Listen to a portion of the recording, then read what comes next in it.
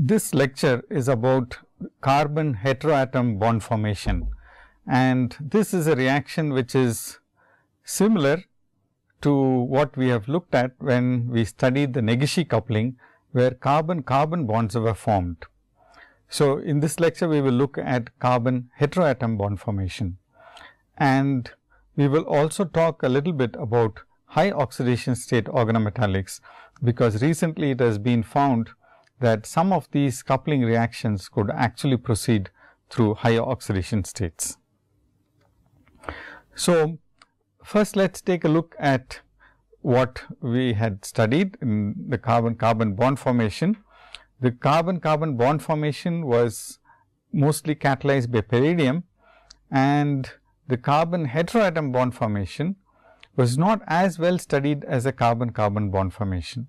The key contributors in recent times have been two people, Hartwig and Buchwald, from two universities in the US, and they have shown very clearly that there are features which can be controlled by the ligand, and it can be useful to have specific catalysts generated for the reactions that we want to look at. Most of these reactions have been carried out with palladium and nickel complexes. And first we look at the point, why is it so rare? Why is carbon oxygen bond formation so rare? If you look at the carbon oxygen bond strengths, the carbon nitrogen bond strengths and so on, it is quite surprising that this reaction has not been studied to a significant extent. These bonds are quite strong. They are 114 kilocalories per mole for the carbon oxygen bond. And if you look at the palladium oxygen bond, it is indeed much weaker. Although the single bond energy is not available, the palladium oxygen bond would be roughly 90 kilocalories per mole based on the bond strength of the palladium oxide. So, one now has to answer this question, why is it so difficult? Now, in 1983, Kosugi reported that there was a variant of the Stille reaction, where the aryl bromide could be coupled with the tin amide. Now, this reaction, which you have in front of you on the screen, was catalyzed by palladium chloride, and palladium chloride with a phosphorus ligand, and the oxidation state of palladium was +2, but in the presence of phosphines and in a reaction medium, very often you could have a reduction of the palladium 2 to palladium 0. So, it would be possible to have a reaction similar to the Negishi reaction or the Stille reaction mechanism in this particular case. There are two serious limitations for this reaction. One of them was the fact that no functional group on the aryl group was tolerated, which means if I have an aryl group with some other functionality other than the bromine, the reaction would not proceed. Similarly, if you have a primary amine, the reaction would not work. So, these are two serious limitations. These two limitations were quite serious, and the Kosugi reaction was not popularized significantly. Sometime in 1990s, Hartwig and Buchwald started reinvestigating this reaction, and almost simultaneously in 1995, they published this procedure for making aryl amines, and Hartwig's reinvestigation showed that there could be significant improvements in the reaction if one could isolate the palladium complex that was formed on reaction of the palladium 0 intermediate. This is a palladium 0 intermediate that we are talking about, and that is generated in situ. If that reacts with aryl bromide, then an oxidative addition leads to a dimeric complex. In fact, Hartwig was able to characterize this complex thoroughly, and then a reaction with the tin amide gave the aryl amine. Now, this tells you that if you have a palladium 0 catalytically active species, it would oxidatively add the aryl bromide and generate a stable intermediate, which can then react with the tin complex. The isolation of this intermediate also helped Hartwig to tune the reaction so that some improvements could be made. Specifically, he found that if you have sterically bulky phosphenes, then the reaction was more successful, better yields were obtained. But in spite of these limitations, in spite of these improvements, he found that only secondary amines could be used. This was a limitation which was there in the Kosugi reaction also. But what is interesting was that it is now possible to have substituents on the aryl group. So, a typical reaction in this particular case is shown here, where you have a phosphorus stabilized palladium 0 as a resting state of the catalyst, and in the presence of a base, and the base is usually it could be K2CO3 as it is indicated here.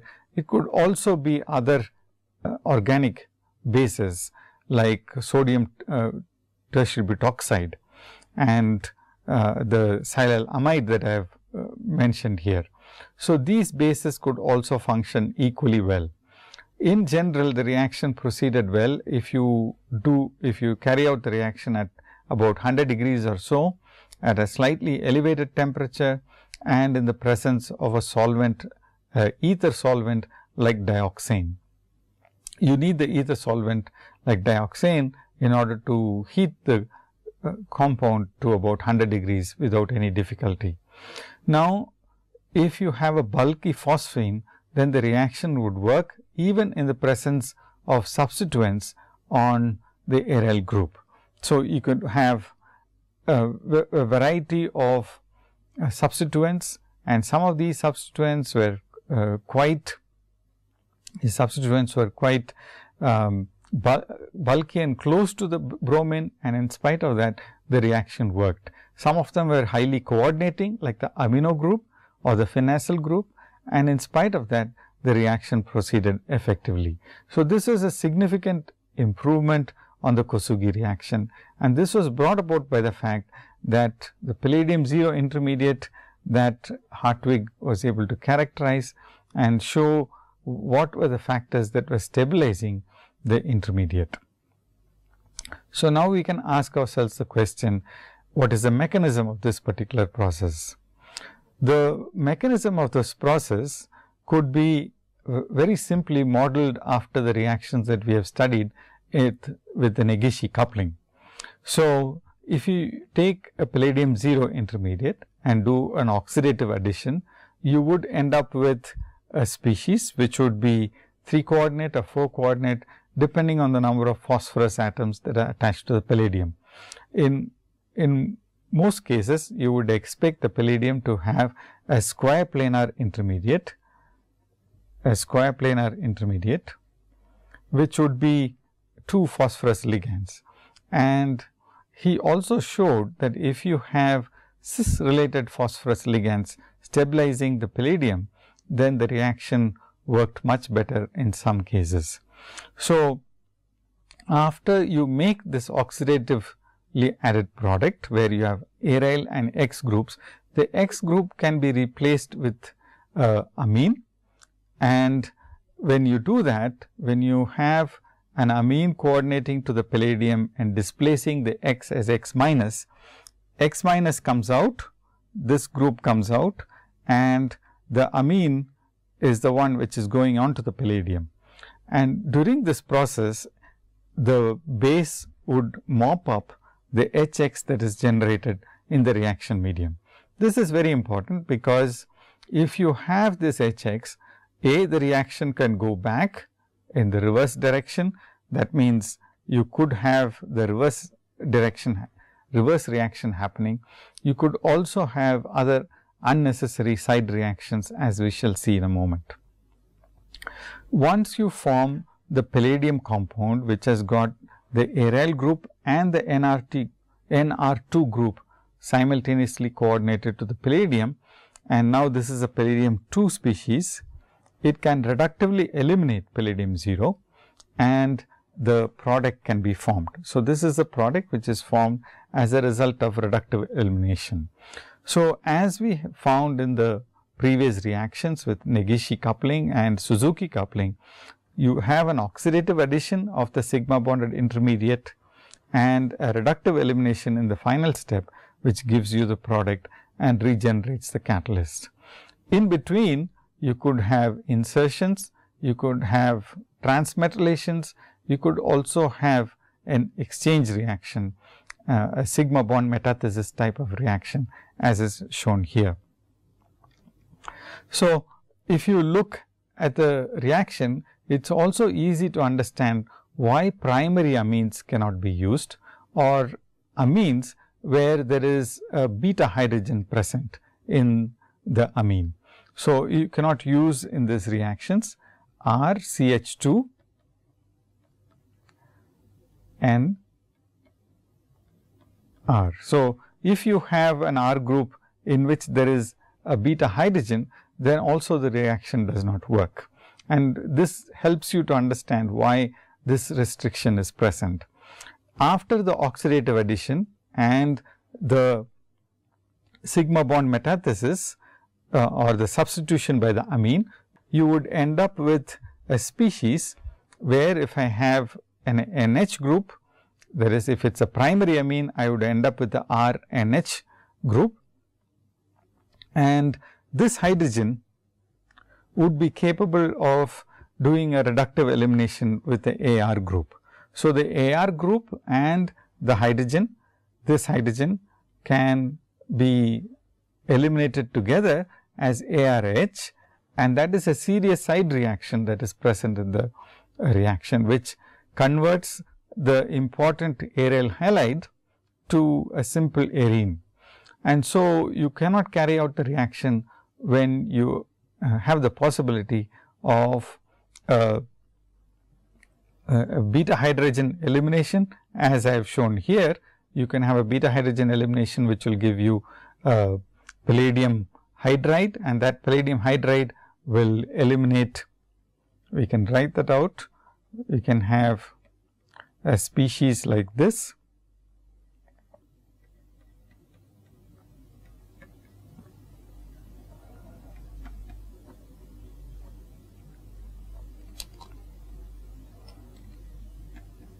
You can have a species like this, which would eliminate the ARH. That is also feasible if I have amine which has got a beta hydrogen, or as I have shown here, if I have an RNH, a primary amine, and I carry out the reaction, then the alpha nitrogen has got a hydrogen which can be reductively eliminated. So, these two are complications which still plagued this Kosugi reaction variant, which was promoted by Hartwig and Buchwald. But the way in which they were able to isolate the intermediates and also improve the reaction is remarkable, and that led to the recent resurgence of CX bond formation. If this is the way in which the amine reacts, one can also have an alcohol reacting in the same fashion. So, if an amine can be a nucleophile, an ROH or an alcohol can also be a nucleophile, and it can also carry out a similar reaction. So, just to remind you that this is identical to the, or very similar to the Negishi reaction. I have shown for you here the Negishi reaction in this slide, where the only difference is this transmetallation. Instead of an amine, you have a metal which is carrying out the transmetallation, and everything else in this catalytic cycle is exactly the same. So, here are the two catalytic cycles together, and you can see that the parallel is remarkable. It is only in this one transmetallation step or the reaction with the amine that the two reactions differ. Now, during this time, it was both organic chemists and organometallic chemists developed this reaction significantly. And interestingly, if you have an intramolecular attack of an amine, as it is shown here, the reaction is much more tolerant to the groups which are present, and the reaction can be carried out at a much milder condition. And so, here you have the Buchwald's group has shown, for example, during this time that you can have an intramolecular variant, where you have a orthobromo group here, which is missing in this slide, and we will put that in. So, this orthobromo group can be eliminated in order to generate the cyclic compound, which is pictured here, which is a very familiar a group, or which is a recurrent moiety in many drug molecules. So, it is very important to have this type of intramolecular attack of the amine in order to form an indole complex, indole compound. So, this was developed by Stephen Buchwald's group, and surprisingly, you can have the ring size can be in fact varied, and you have a variety of rings that can be generated, not just the indole that I have shown for you as an example, where n equals 1. So, after the generation, the isolation of the catalyst and the first generation catalyst, as it was called, where you had only bulky substituents on the phosphorus atom, it was shown by Hartwig that it would be better to have, if you have a chelating phosphine, then it is possible to even carry out the reaction with a primary amine. So, in some ways, the primary amine reaction, side reaction that was described for you a few minutes ago, is not possible when you have a chelating amine, chelating phosphorus on the palladium.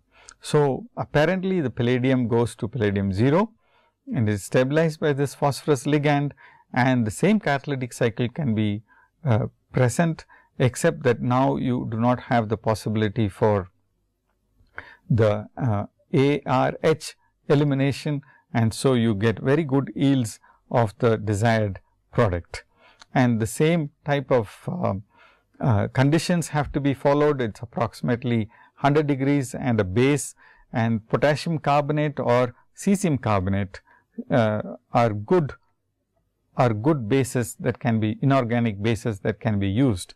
These are called solid bases, and they are very useful because they are very efficient in mopping up the acid that is generated in the reaction medium without causing any side reactions. So, here is an example of a natural product that was synthesized using this reaction in a very efficient way. One of the key steps involved in this reaction was this cyclization reaction. So, in this particular compound, it was possible to use the simple palladium phosphorus tetrakis triphenyl phosphine ligand complex of palladium.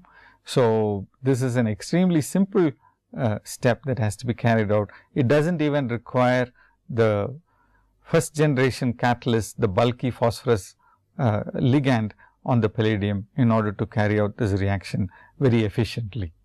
So, you can see that this can be an extremely useful reaction, extremely useful and valuable reaction for fine chemical synthesis. Now, we can give several examples, but what we will do is to summarize the key findings that are available for us due to the extensive work done by Buchwald and Hartwig. The key variants or the modifiers that they have used are mentioned here. Primarily, it is the ancillary ligand that was changed significantly, and some of the ancillary ligands are shown here for you on the slide. They are extremely electron rich, If they are more electron rich, the reaction proceeds to a better degree, and that in a easier fashion, and it has been possible to activate even chlorides, and that is understandable because you can have easy oxidative addition when you have electron rich phosphorus atoms which are ligands on the palladium. And secondly, if you have a bulky substituent on the phosphorus, then there is a weak interaction, there is a stabilizing interaction where the bulky group prevents other moieties from attacking the palladium 2 coordinated palladium complex, and which is susceptible to oxidative additions. So, it is important to have bulky substituents, and that is also mentioned here as sterically demanding. And in some cases, in the second generation catalyst, it has been possible to have its advantages to have a secondary amine in the ligand, so that it would stabilize the palladium intermediate that is formed. So, there is a weak interaction between the palladium and this nitrogen which is indicated here. So, that weak interaction stabilizes the intermediate step or the intermediate that is formed after the reductive elimination, and it only carries out oxidative addition and this reductive elimination without carrying out beta hydride elimination. That has even allowed ammonia to be used as incoming species, so that you can make primary amines as a result of this reaction. Of course, the palladium precursor can be either palladium 0 or palladium 2, and I mentioned here DBA, which is dibenzylidene acetone, which is capable of stabilizing palladium in palladium 0 state. So, this is used with palladium 0, and the acetate and the chloride are used with palladium 2. So, these two are used with palladium 2. Now, the base, as I had shown you, it is either potassium or sodium tertiary butoxide.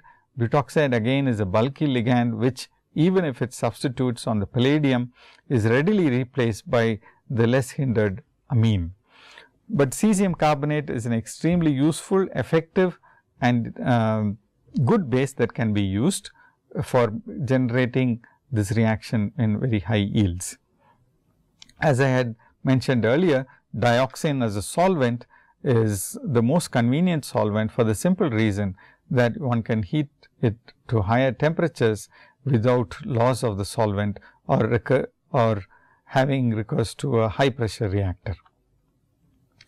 So, having discussed the amine, it is not very difficult to push this one step further and have a CO bond formation. So, this is the bond that is formed as a result of this reaction, and we can see that this intramolecular ether formation is in fact the exact analog of the CN bond formation, and everything else would be identical in terms of the mechanism or in terms of the ligands that have to be used. So, you need a phosphorus stabilizing ligand, which is usually a PR3. PR3 as a ligand is used in this reaction also. Now, it is possible to replace palladium with nickel. In the case of the ether formation, it has been shown that nickel 0 as nickel cod twice. So, this is nickel 0, where cod is cyclooctadiene, and you can have cyclooctadiene coordinating to the palladium, and that is a very readily displaced ligand, and this falls away from the nickel. So, this falls away from the nickel, generating nickel 0 species, which is extremely reactive. And so, this is a bis cod nickel species that is used very often as a good starting material, and what was called by Wilke as naked nickel, and it is convenient to use this in these reactions. So, everything else appears to be the same, and so nickel 0 also must be going through the nickel 2 intermediate. However, these two species, nickel 0 and even copper 1, which has been shown to be a useful alternative, they are not as effective as the palladium. Now, before we proceed further, I would like to point out that there are two small variations of this ether and amine formation reactions, and these are interesting variants which allow us to start our discussion on high oxidation state chemistry. So, here is a reaction that has been studied.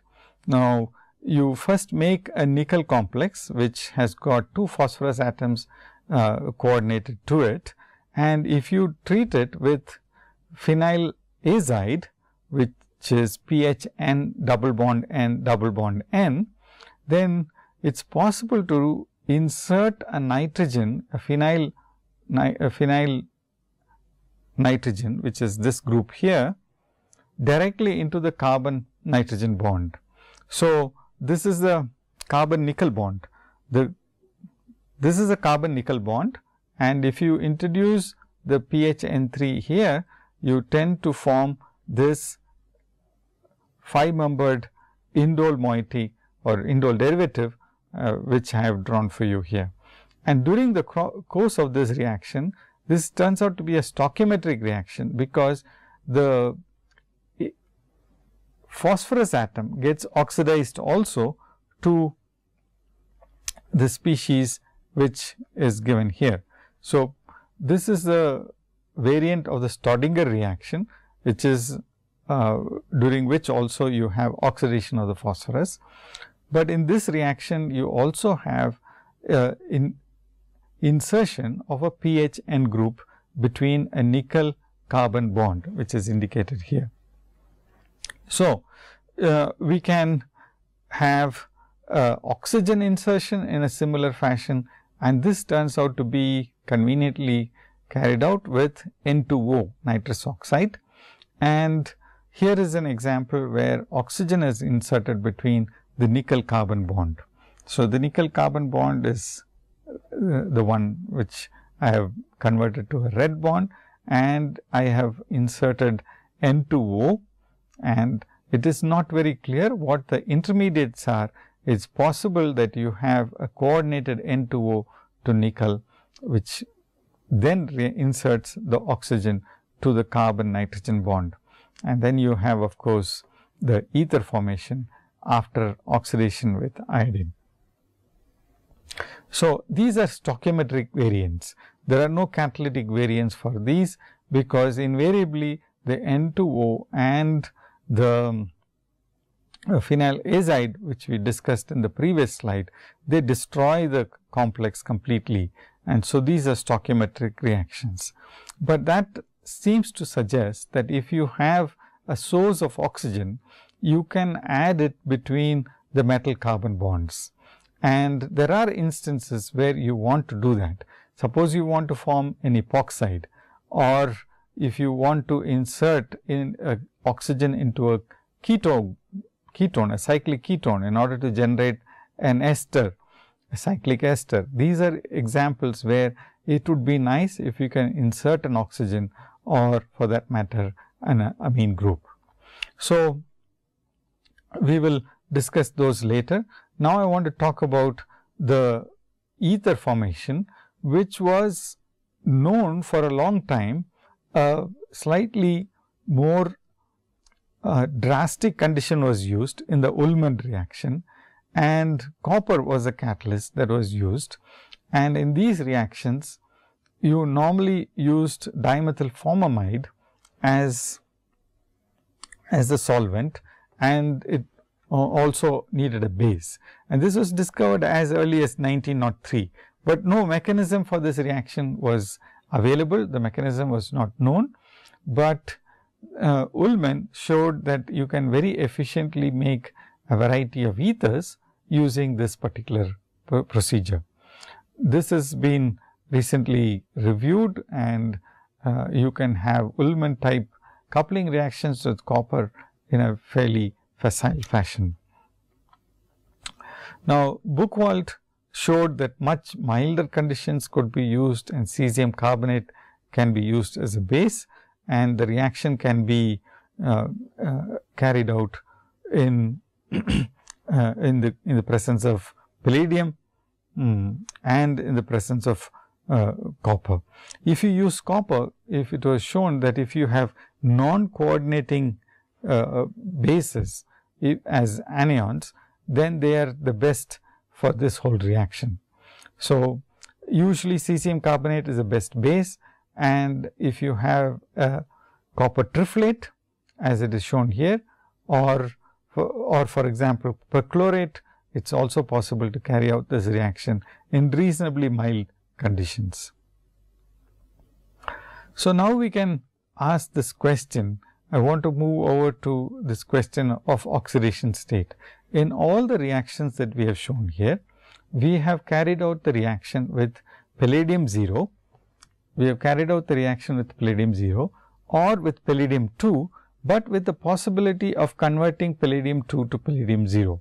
So, the catalytic cycle basically involved oxidative addition on palladium 0 to convert it to palladium 2, and then a reductive elimination step regenerated the catalyst. But is it possible that palladium 2 gets converted to palladium 4 through oxidative addition, and then a subsequent reductive elimination regenerates the palladium 2? Now, palladium 4, copper 3 and other such high oxidation state species have always been proposed in some instances, but it has been very difficult to isolate and characterize the intermediates. Recently, Melanie Sanford from the University of Michigan has shown that this is indeed possible, and they carried out some excellent studies with palladium 4 complexes, isolated them and characterized them, and then shown that reductive elimination can happen from these palladium 4 intermediates. So, in fact, it is possible to cycle between palladium 4 and palladium 2, and if you did that, you can generate both CO and CC bond forming reactions. Both of them were possible in those cases. Now, interestingly, very close to the discovery of this palladium 4, it was Tobias Ritter from MIT who showed that it is possible to have even palladium 3, and this he showed starting with palladium 2 dimer. So, the 2 palladium units are involved and both palladiums were oxidized to palladium 3. So, reductive elimination can then happen from this palladium 3 intermediate and generate palladium 2. In other words, you can have all the oxidation states that are listed here: palladium 0, palladium 1, palladium 2, palladium 3 and palladium 4, all of them participate in the reaction. It is not an impossibility. So, it should be possible to see much more chemistry coming out from these interesting species that have been discovered by Ritter and Sanford. So, let me just show you what has been discovered. This is from a paper by Melanie Sanford in recent times, and the 2009 paper, which is the 2009 paper that has been shown here. So, here what she has shown is that copper 3 as an intermediate, there is a plus charge here.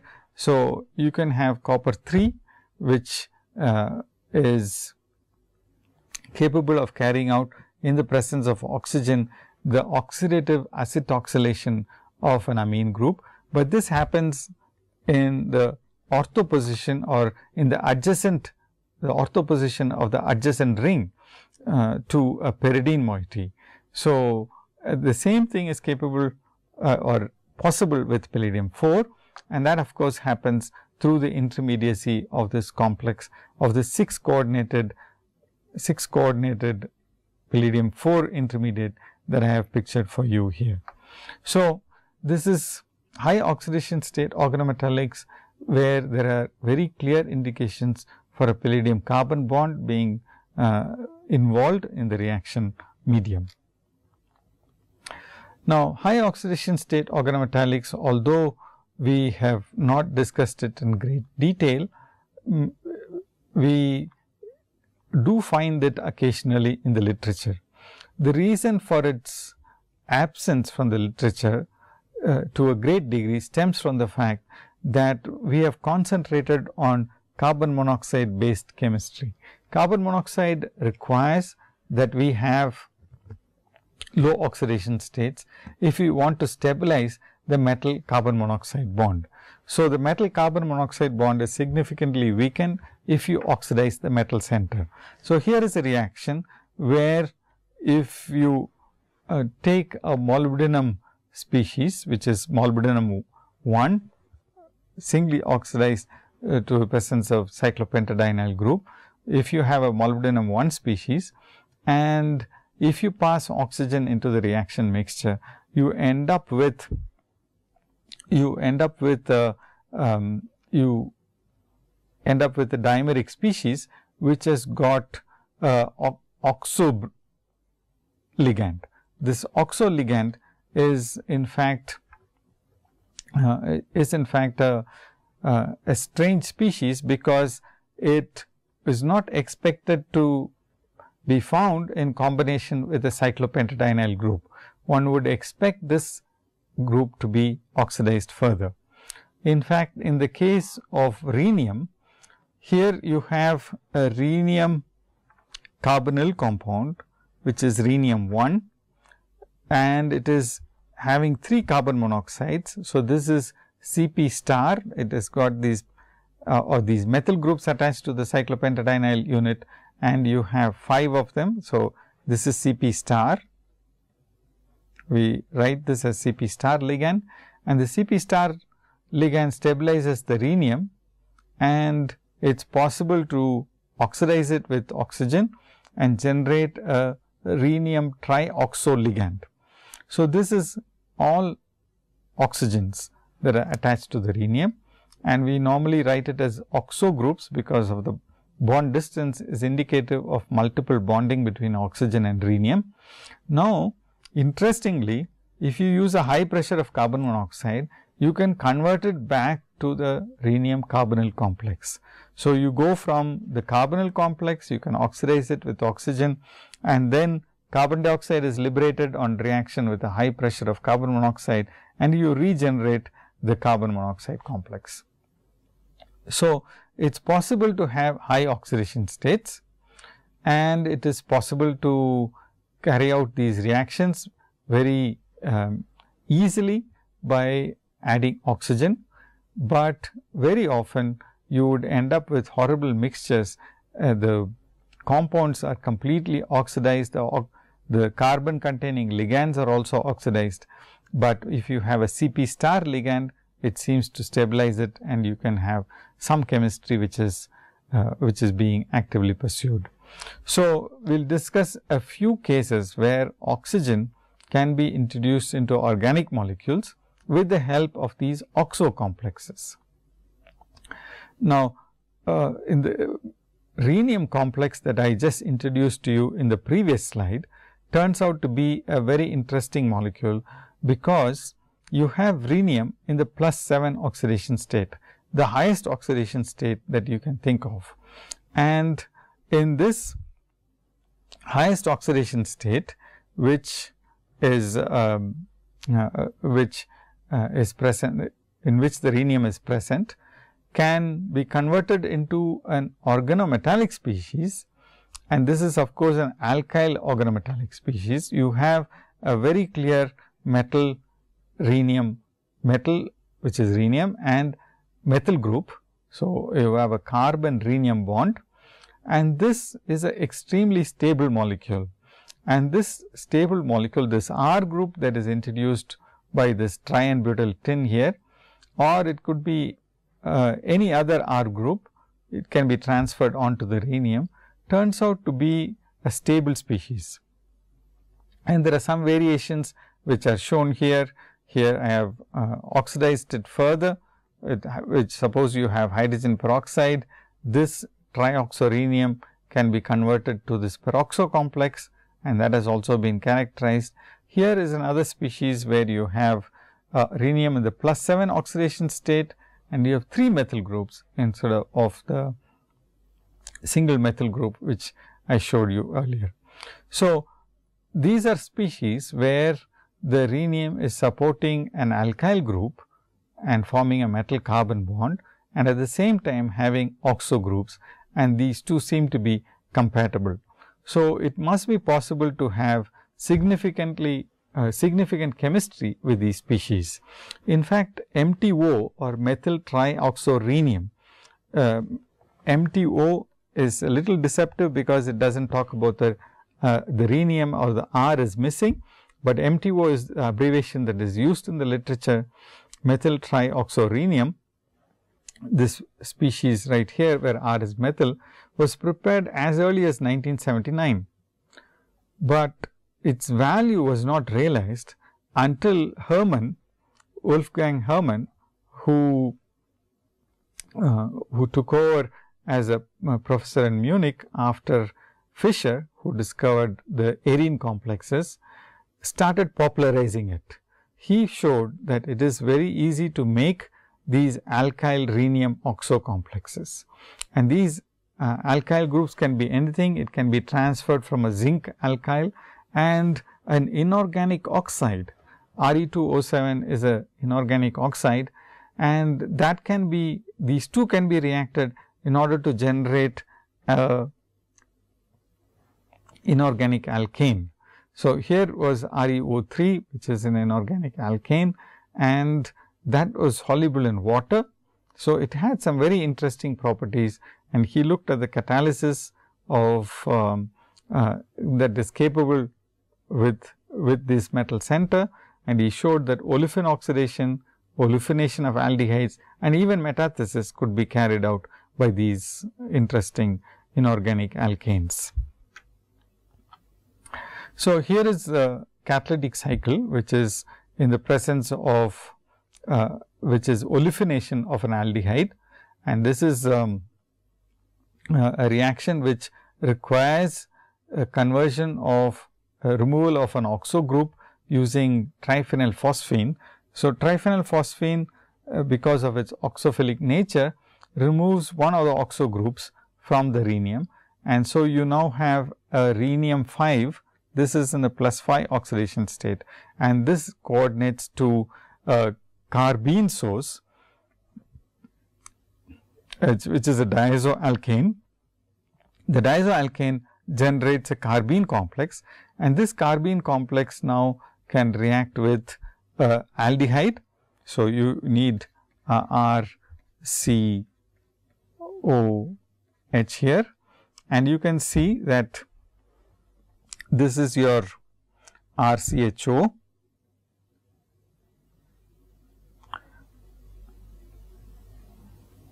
So, this is the RCHO which is added on to the rhenium center, and now you can see that olefination can take place very easily, because this rhenium center can now become ReO3, and you can have, for the sake of clarity, we will just use a different color. So, this group can be eliminated as the product which is given here. So, it is possible to have olefination of aldehyde. Very catalytically you can carry out this olefination, that is another advantage. Only thing that you are doing is that you have indirectly carried out a Wittig type of a reaction.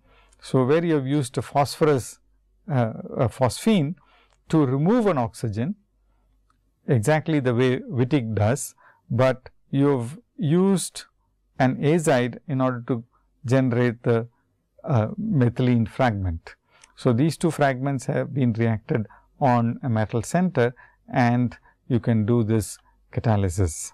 So, here is another example where you have Baeyer-Villiger oxidation being carried out, but this example is restrictive. It has been done with cyclobutanone, and the cyclobutanone moiety reacts with the peroxo complex of rhenium that we just showed you a little earlier, and this peroxo compound can be generated by reacting it with H2O2 hydrogen peroxide, and 2 molecules of hydrogen peroxide are required to carry out this reaction, where you have rhenium peroxo bond. This rhenium peroxo bond can react with the cyclobutanone in such a way that it adds on to this double bond here. So, it adds on to this double bond, the Re double bond O, and you end up with the trioxo system, bicyclic trioxo system, and that can do a rearrangement, and that rearrangement is easy to envisage. You just have to move this carbon-carbon bond to a carbon-oxygen bond, and you would end up with a reaction in which you have a cyclic ester being eliminated, and which comes from these groups. These groups, if they are eliminated, you would end up with this organic molecule, and you have one more peroxo group on the rhenium, which can carry out the same reaction once more and regenerate the CH3 ReO3 molecule. So, this reaction can this hydrogen peroxide generated intermediate, which is a diperoxo molecule, can carry out two oxidations of 2 molecules of cyclobutanone. And so, you have one more possibility. You can just transfer the oxygen to an olefin. That is an epoxidation reaction. If you do that, you will get an epoxide, which is pictured here. So, here again you end up with a rhenium peroxo complex. The rhenium peroxo complex has got a ligand, usually a pyridine, which stabilizes this system. And once you have this pyridine stabilizing the rhenium, it turns out that it adds on to olefins, or this oxygen tends to attack olefins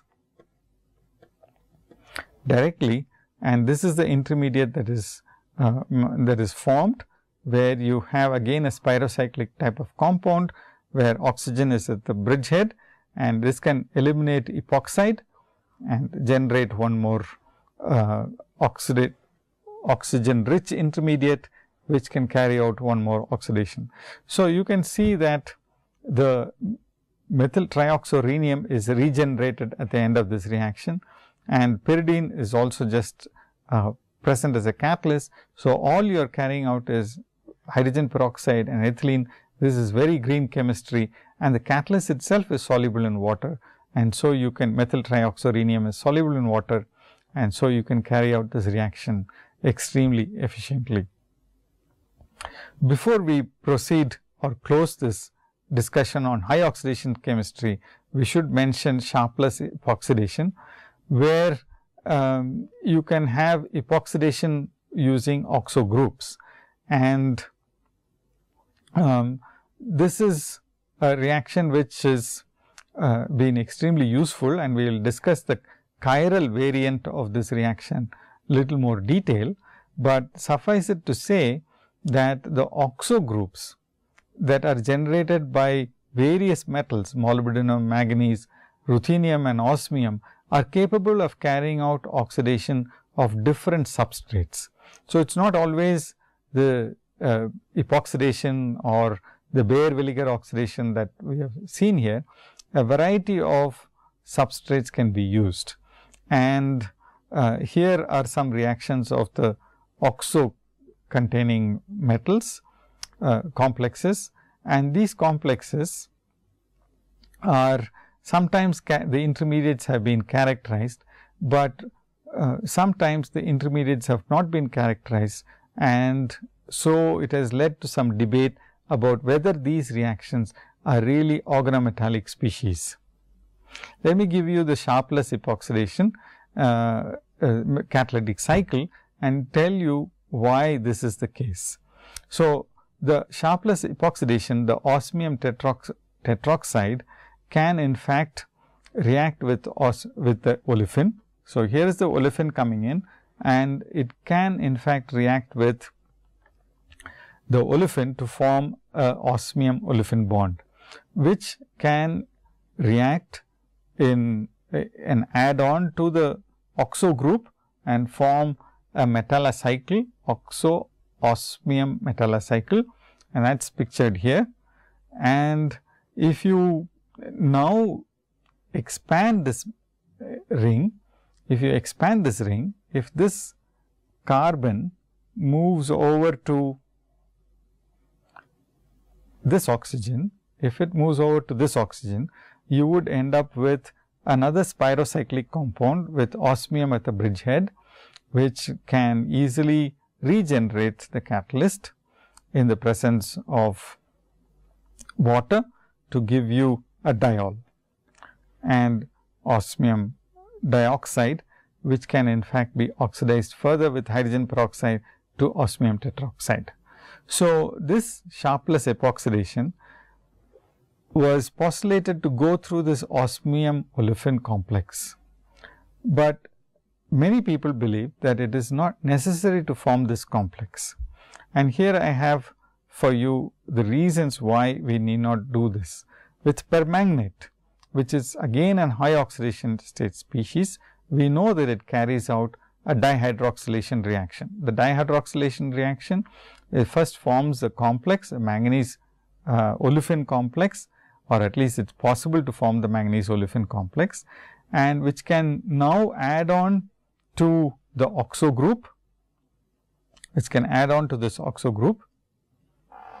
In this particular slide, you should have 3 oxo bonds, and so you have a formation of a oxometallocycle, which can again ring expand, as I showed you in the previous transparency, to give you this 5-membered manganese cycle, which can eliminate MnO2 minus and generate 2 aldehydes. So, technically this key species here is a 16 electron species, and it can coordinate an olefin. But in the reaction, the people doubted the value of this organometallic complex being formed, purely because the reaction is much better carried out in the presence of a ligand such as L, pyridine, or an organic base which coordinates to the manganese. And if that is indeed the case, then there would be no 16 electron intermediate, and the olefin complex need not be formed in the first place before generation of this key intermediate. So, the same reaction could be carried out without coordination of the olefin to the metal. Now, epoxidation by coordination compounds is quite well known. A variety of biologically relevant systems, porphyrin systems, are capable of carrying out this epoxidation reaction, and so epoxidation chemistry is known, and in many of these cases there is no possibility for the metal to interact with the olefin, because the oxygen, if it is present on one side, then the olefin would be present on the other side. So, a direct attack of the oxygen on the double bond is what is envisaged. So, here are cases where you have epoxidation of an olefin, but there is no organometallic chemistry that is really involved. Let me summarize what we have seen in this lecture about carbon oxygen bond formation. In the first part, we saw that carbon oxygen bonds can be formed in a catalytic fashion, just like carbon carbon bonds are formed by using palladium catalysts. However, one had to use bulky electron donating phosphines to stabilize the palladium 0.